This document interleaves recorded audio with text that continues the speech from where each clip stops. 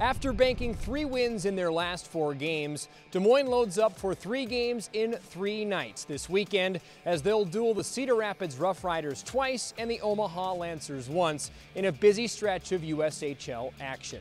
Buckle up as we gear up for all 3 games this weekend on our Catch Des Moines weekend preview. Last weekend's split was highlighted by a thrilling victory in Chicago over the league-leading Chicago Steel. Offense would rule the day as Des Moines outlasted Chicago's last-second comeback, winning 7-6 at Fox Valley Ice Arena. Des Moines had a bevy of strong individual performances last weekend, but none better than Michael Mancinelli's hat-trick performance on Saturday. After a bit of a dry spell through the month of January for the Arizona State commit, he exploded back onto the scene last weekend with 5 points in 2 games. Yeah, we're feeling good. This weekend's huge though. 6 points on the line, so we're gonna get after it. Go to the net, try to use my shot, best of my ability, and just move my feet. Just be a threat every time I have the puck. That's all you can try to do.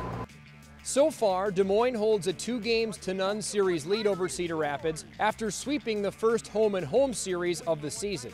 This weekend, as well as the rest of the weekends against CR, will be another home-and-home series, with the Bucs at the Stable on Friday and back here at Buccaneer Arena on Saturday. Up until this point, Benito Posa has dealt the death blow to the Rough Riders twice, as both of the previous 2 games went to overtime, and both of the previous 2 games were ended by Posa. Sunday's matinee affair with Omaha is just the 2nd game of the season series with the Lancers, with Game 1 going by way of Omaha down at Ralston Arena, 6-4 Lancers. With 6 total points up for grabs this weekend and Des Moines just 2 points out of 4th place where Omaha currently sits, Sunday's game may be more than just casual viewing. There's been nothing casual about the Buccaneers special teams as of late, as over the last 2 weekends, Des Moines' power play has scored 9 goals and is operating at 38%, while their penalty kill has gone 19 for 21. Assistant coach Kevin Lynn credits the team's gelling process as to why we've seen an uptick in the special teams recently. Yeah, I think penalty kill, obviously it's blocking shots of being in the right lanes, and